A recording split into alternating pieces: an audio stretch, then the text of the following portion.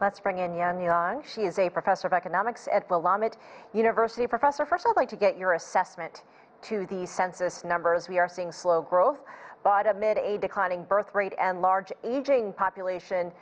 So again, your assessment and what are some of the biggest concerns here?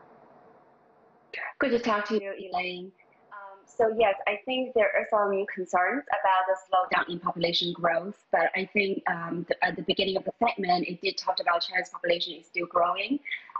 Past 10 years has added about 72 million people to the Chinese population. So that is still better than population decline, which was erroneously reported earlier by the Financial Times. But yes, there are some concerns about the aging population. The working population has shrunk by 40 million in the past 10 years. And so the working population now was only about 63% of the population, down from 70% a decade ago. And then the elderly population now accounted for about 18% of the population. So that means a lot of challenges ahead because, the so-called population dividend is disappearing quickly. And that also means the government needs to put their policy acts together to counteract this population trend. But it's clear this is not just a unique challenge to China, but this is really the challenge to the global economy, the global world, that the entire world has been seeing, declining population growth in many of the high-income countries. Talk to us more about the choices that are being made that are reflecting these numbers. As we saw in our story a moment ago, there seems to be a shift to focus more on careers, having children later in life, or determining that they want to have a small family. Are these decisions being driven by personal economics?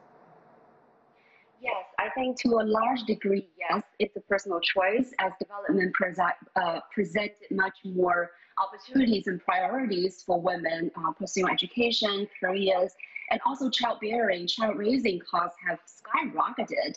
So I think all these has to do with personal decisions. But on the other hand, I think government has also a very large role to play if the government is able to promote certain policies to, for example, promote more family-friendly working environment and provide more welfare policies and child care facilities, etc., then I think those would be very helpful for families to have more children.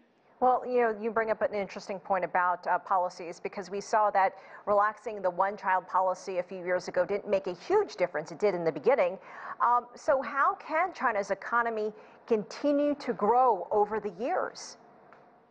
Right. So one policy that is under discussion, of course, is to further ease that birth control policy to allow for families to have as many children as they want.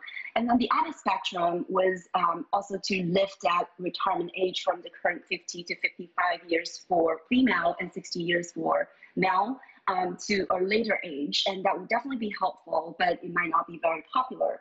Yet, nonetheless, I think the government has been talking about this actively back in March in the Central Work Economic Conference. Other policies would also be very helpful in addition to what I just talked about, providing more incentives for families to have children. Some countries have some success by providing more generous parental leave policies and giving child a right to nursery places like Germany. But other than that, I think it's very important also to improve technology, especially automation, to boost productivity and also education.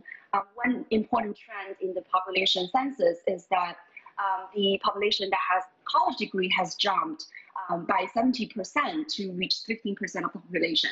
So we could continue to have those supply side policies and, for example, easing the labor market restrictions, allow the labor market to be more efficient and also more flexible. So all of these could be helpful to, in some ways, compensate for the declining working population. All right, great take. Professor Yan Liang, thank you so much for joining us. We appreciate it.